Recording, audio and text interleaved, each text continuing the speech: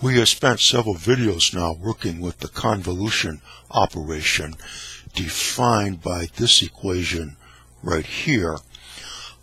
This equation actually does have physical significance. We'll explore that more in future videos. Right now we're just trying to get used to working with these equations. When you have the convolution of two functions of t, how to set up the integral and how to evaluate that integral. We've done that several times now in the previous videos. The greatest value of the convolution operation in differential equations is from this relationship right here. We will prove this equation in a future video. But what this tells us is we have two LaPlace transforms, where this is the Laplace transform of f of t. This is the Laplace transform of g of t.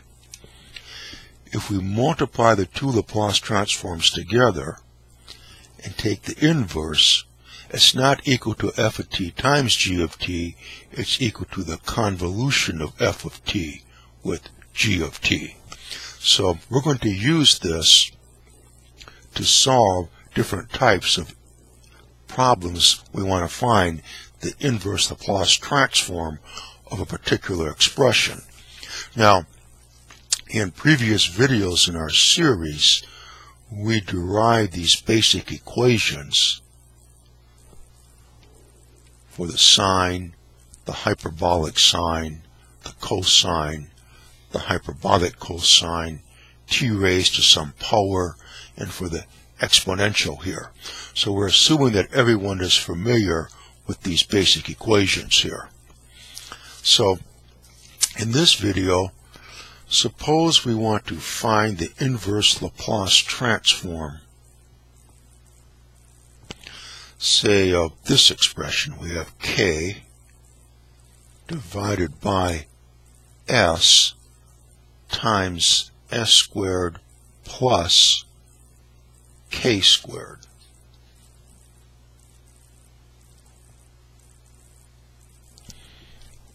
We want to know what function is this the Laplace transform of.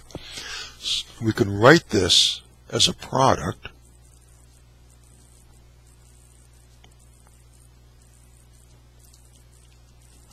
we could say k over s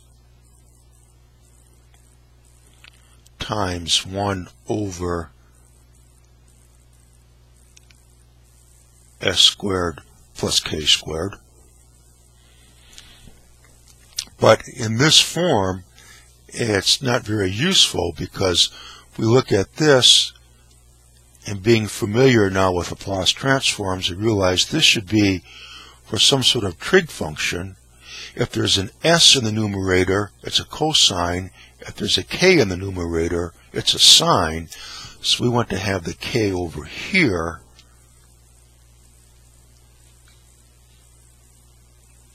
and have the 1 here.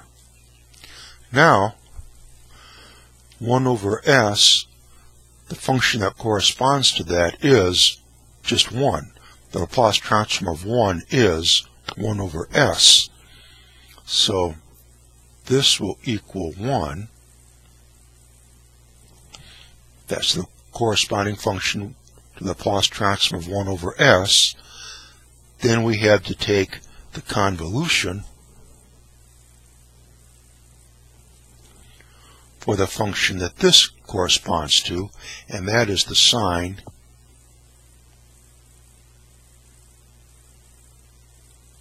of kt. So what we have right now is the inverse Laplace transform of this expression equals this convolution. Now, remember from the previous videos, this also equals this.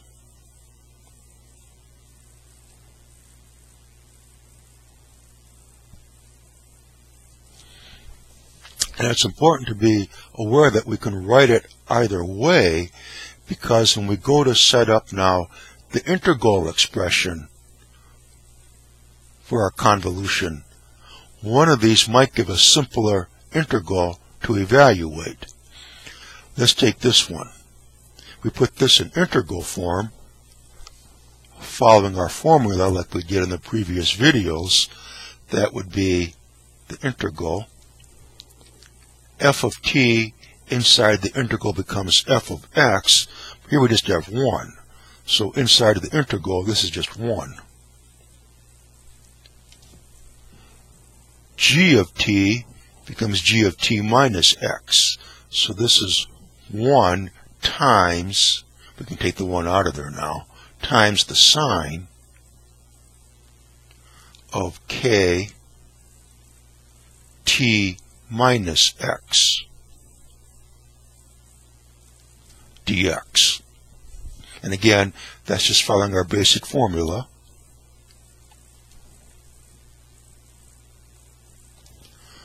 One is just 1. The sine of kt is the sine of k t minus x. What's on the right-hand side, g of t, inside the integral becomes g of t minus x. Now this one,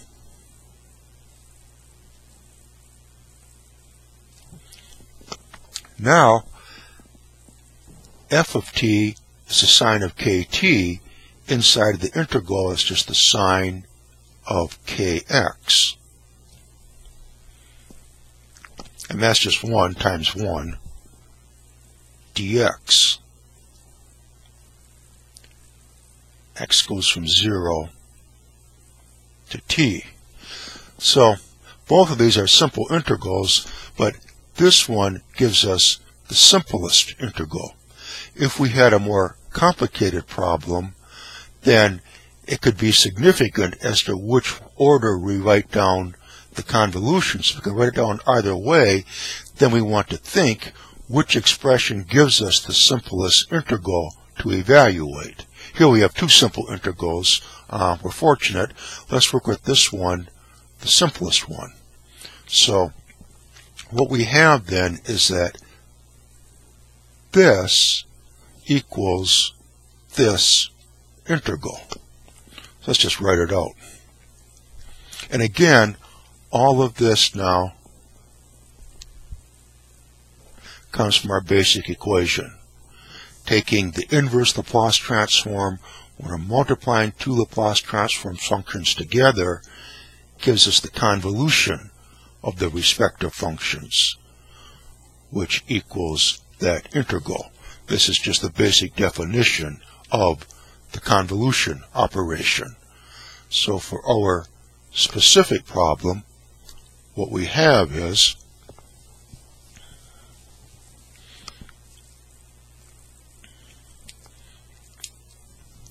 this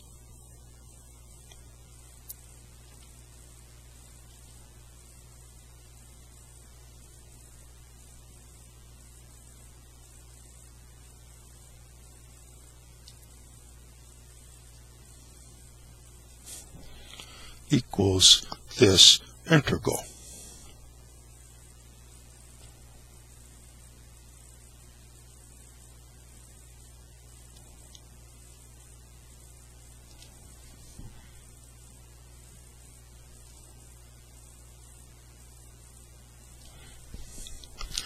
And this is, of course, is very simple. This would be 1 over k. The integral of the sine is minus the cosine, so we have minus 1 over k. The cosine of kx, and x goes from 0 to t. So this is equal to minus 1 over k times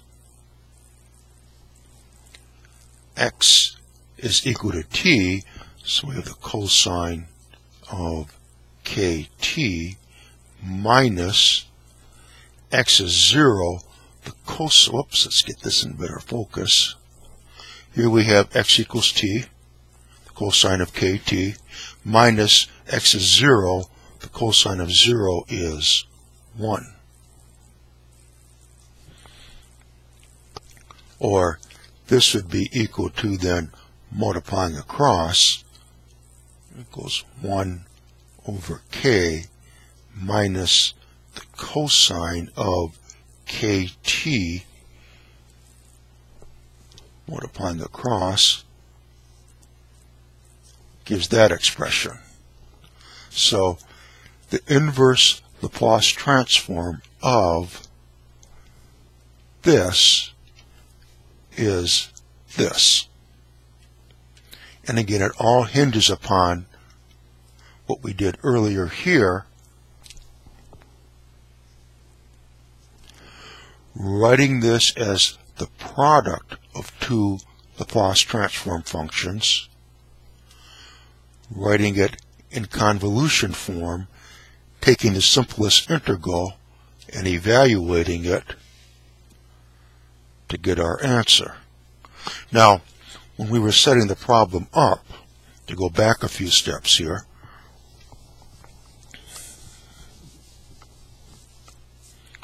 remember we said that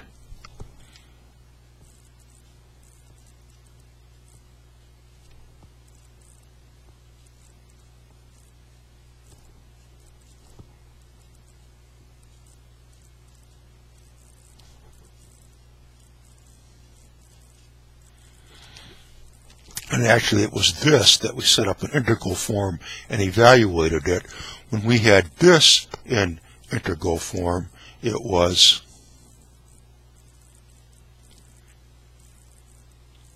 sine of k t minus x dx. X goes from 0 to x equals t. Well, if we evaluate this integral, it should give us the same answer. Let's just go ahead and do that real fast. Let's say u equals t minus x. So du equals minus dx, or dx equals minus du. So now this integral, when we put the substitutions in, becomes the sine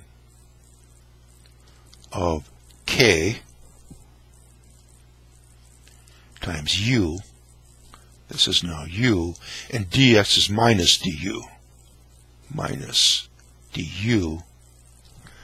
And this will have different limits now, but let's evaluate it first, then we'll worry about the limits afterwards. So we have a k here, so that will be minus 1 over k, but there's already a minus 1 out here, so that will be 1 over k times the cosine of ku, but u is this, t minus x.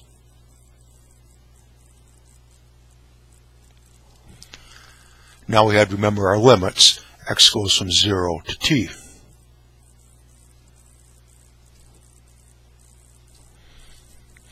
So we have this, and that will equal 1 over k times x is equal to t. That's the cosine of 0, which is 1, minus x is 0, that is the cosine of kt. And that's the same answer that we got before, which of course it should be. But the point is that when you get, well, two things we had to remember. When we're writing the Laplace transform of the product of two functions, we have to do it in a way that's meaningful. We want to have it like this, not like this. Because we can't take the inverse Laplace transform of this, but we can do it for this function. So we have to remember that when we're breaking this down as a product of to the Laplace transforms, then write it out in convolution form. And remember, it can go either way, and which one we want to work with is the one that gives us the simplest integral to evaluate. And again, we'll demonstrate that further in more videos. Reminder that the playlist for all the videos is at the website at digital-university.org.